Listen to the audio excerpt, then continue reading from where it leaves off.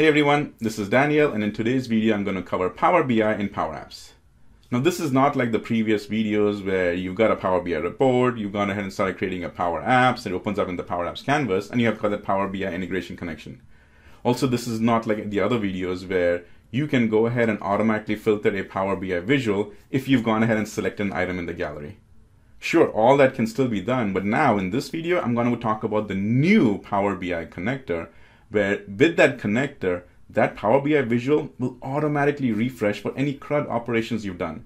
And by CRUD, I mean the create, read, update, and delete. So this is what I'm going to cover, but first, here's my intro video.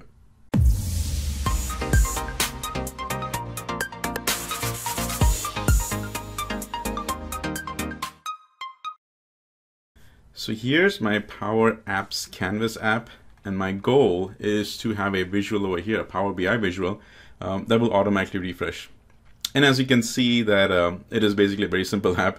And I'm giving major kudos to my three big pals. It's Shane, Young, Reza, and April over here.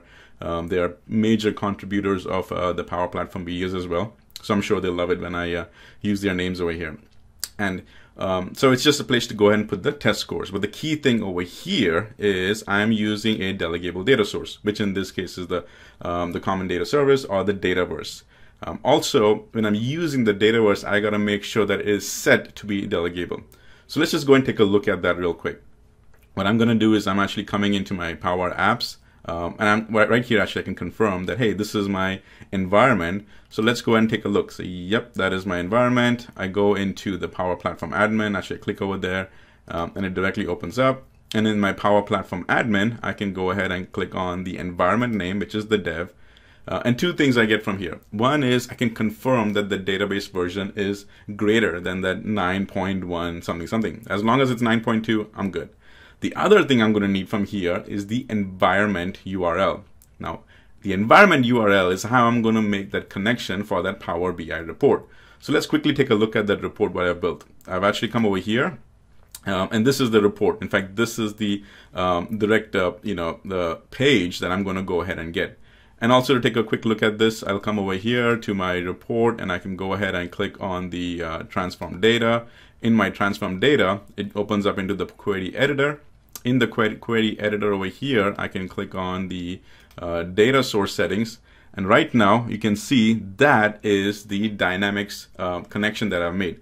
So just to be sure, if that is the environment that I'm using, I'm going to go back to my environment area right here. I'm going to take a quick screenshot of that environment name, which over here is called as the environment URL.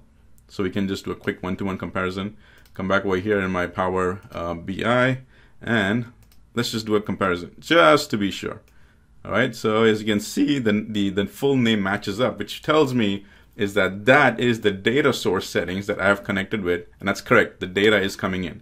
But one other thing we need to confirm is, do I have all the right settings over there? So for that, I got to go back into my admin center over here, and now staying in the environments, I come into the settings. In the settings, I got to go to the products, and I got to go into look at the features. And in my features, I can go ahead and make sure that, yep, my tabular data stream or TDS is enabled. So I've gone and done two things. I've validated that the report I built is connected to the correct data source, and that data source is delegable. So already went ahead and did that. Now, the other things that I did for the data sources, I've gone ahead and published it. So it shows up over here, published it. And then using this Power BI report, I've created a dashboard. And so this is what the dashboard looks like. I've actually taken two visuals from that report. And actually the main one I'll be focusing on is over here. So kind of understand all of this and keep in mind. The other final thing we will need from here is this URL. So me is always the primary my workspace. Power BI side is a primary workspace. If you were to go ahead and create another or use this from another workspace, that me would change into something else. And then the other thing you're going to need is what is the dashboard, ID name over there. It looks like this big long GUID over there. But the two things you're going to need from here is the workspace and then the dashboard one over here. All right. So kind of keep that in mind. I'm just going to go ahead and grab that information and keep that available. So I just did a Control-C and I have that available. All right. So we've done all the basic, gathering all the information. Now let's go and start working on the Power App side. So Again, I'm not focusing on building this Power App, but it's a very simple app. I've just got a gallery over here, which is connected to that data source. And over here, I'm going to use it to either view the data or to go ahead and update it. So basically, if I just come over here and I select any, over here, it shows that record over there. I select the same thing for Reza, so on and so forth. And it shows, April's as well. So it just kind of shows all this information over here. But now I want to go ahead and get that Power BI visual. So let's do that first. All right, so I come over here now and selecting in, I go to the insert, I go to charts, I go and get the Power BI title. You know what? I actually missed a step. Got too excited. I haven't made the connection yet. So let's go see that new connector. So I go to connectors over here. And as you know, when you have the connector, this search now actually searches in this connectors. So I'm just going to type in Power BI and there you go. It's got the Power BI in a suite of business analytics, blah, blah, blah. But one thing I want you to keep in mind is right now this is in preview. That's why you see this little bulb icon over there saying that this connector is in preview. One of the things that I tell about previews is that kind of be careful of going into production with this because it's in preview. However, it is in preview, which means it's not too far away from being production. So you want to start playing with it, getting familiar with it, have ideas ready for your next apps and next Power Platform integration. All right, so I'm going to cover here. I'll select it. You come back in, I'll create my Power BI over here. I'll select it, come back and select over here. And now it is going to go ahead and create that connection. Okay, now I can go and start adding the Power BI charts. I got way too excited on that. So, all right, slow down, Daniel. Okay, so in my case, remember it was in my workspace. So I created the my workspace. The dashboard name, I just called it as the student test score. So I'll select that. And then over here, I've got the few tiles. So the ones that I want to select is this one. That's the tile. Now my name, I know kind of like, what is the CR and everything? Because I just stuck with the default names that came in from the connection over there, from the Dataverse.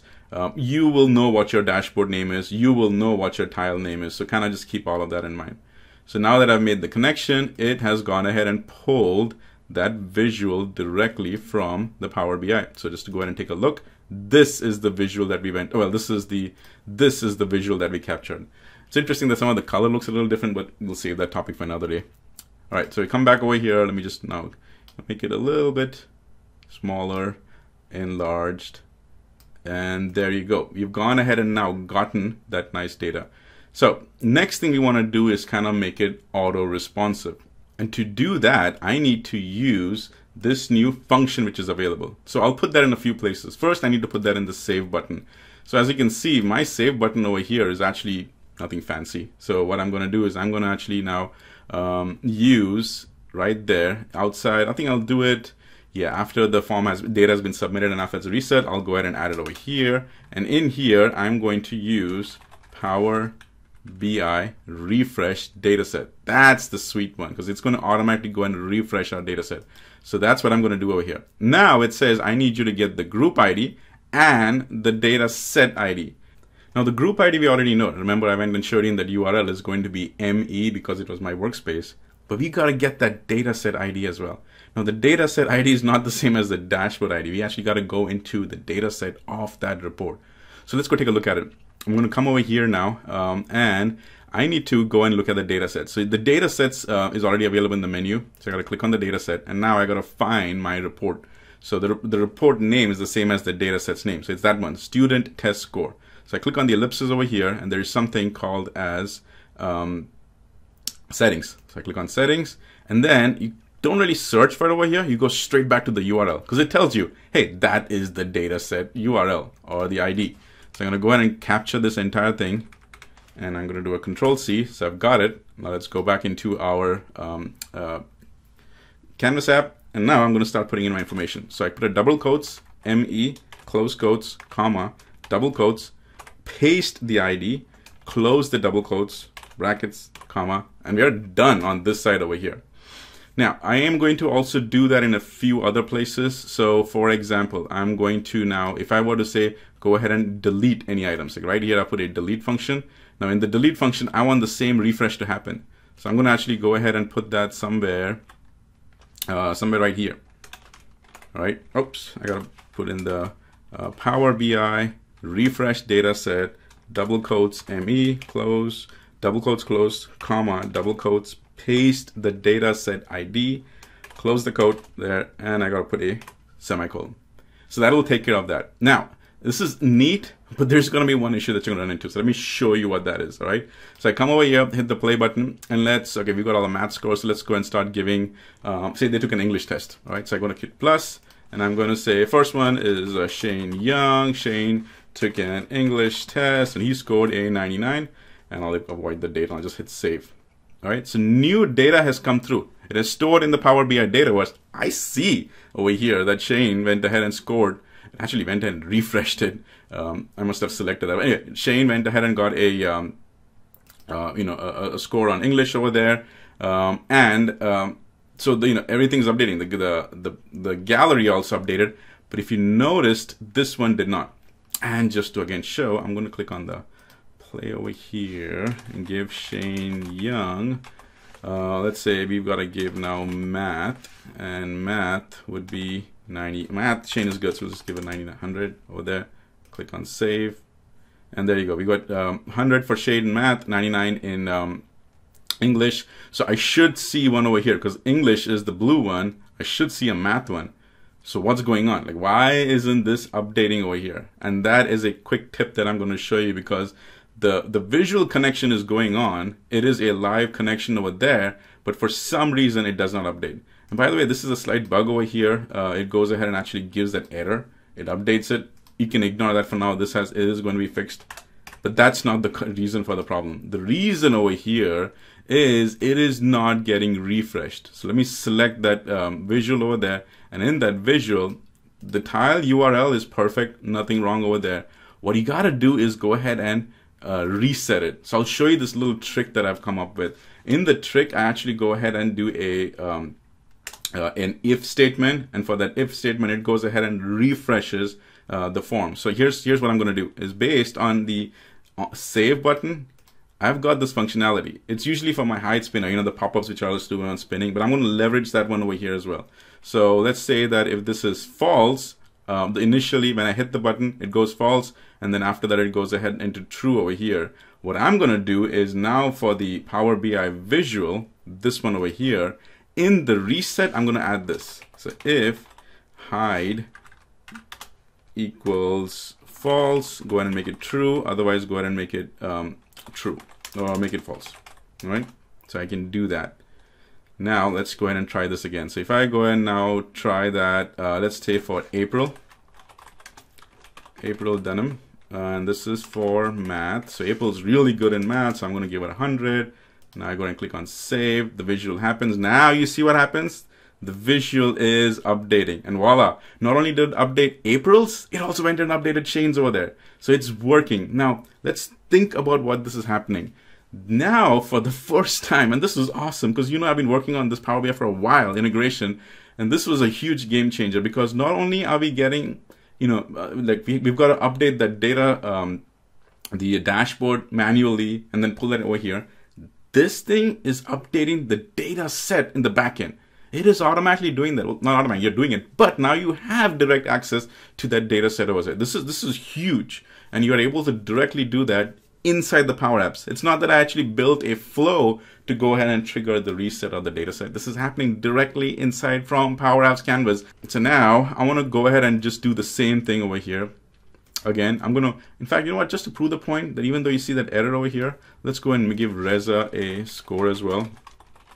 Me and Reza also scored 100 in math. So you saw that error. I'm going to click on save. Everything's happening. Refresh, blah, blah, blah, blah. Nice, nice, nice. And Reza's score also updated. I think I spelled his name now, that's why. But you see the point? For now, in the preview, ignore that error. But it works. It still works. So the same thing we can do over here as well on the delete. So on the delete, we've got it, all this information. So if I were to go ahead and now run it and say, where is the wrong Reza? Right here. Yep. If I go and delete that, same thing happens, and then goes ahead and deletes that wrong Reza. See, went away. Now I can go ahead and add the correct Reza spelling, and that is math. Reza is awesome at math. Click on save, and voila, it'll go ahead and update that Power BI over here. So this is huge. Now I went ahead and did this on the Power BI and the Dataverse dataset. The exact same thing happens on the SQL as well, and I'll just quickly show you on the SQL side.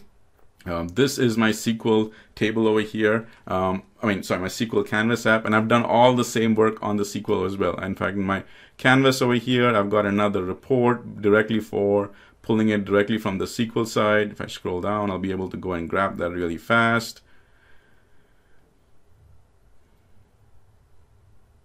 Right there. So that is the report that I've created, and then that is the dashboard. And then I've also gone ahead and gotten the dataset ID of the dashboard. So here's basically what it is. See, went ahead and grabbed the names. So it's basically the same thing. Took these visuals, put it in a dashboard. When I went, once I got the report done, I had a data set, grabbed the name of the data set, and this is basically the same thing. So the functionality is fully functional in the SQL integration one as well. So if I go and now give them, say, math scores again, Reza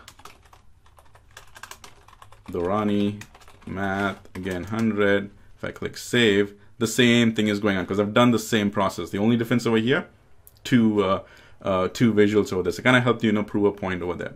So let's quickly review all that we just did. Now, for the first time, we are able to do a full CRUD operation, which is create, read, update, and delete using the direct Power BI connector, which is available over there. And I showed you that little trick is that even though the data is added, in order to refresh the database or refresh the visual, you use that reset function. And I've shown you the combination of that set command that I've used. Use the set command inside that reset, and it just works over there.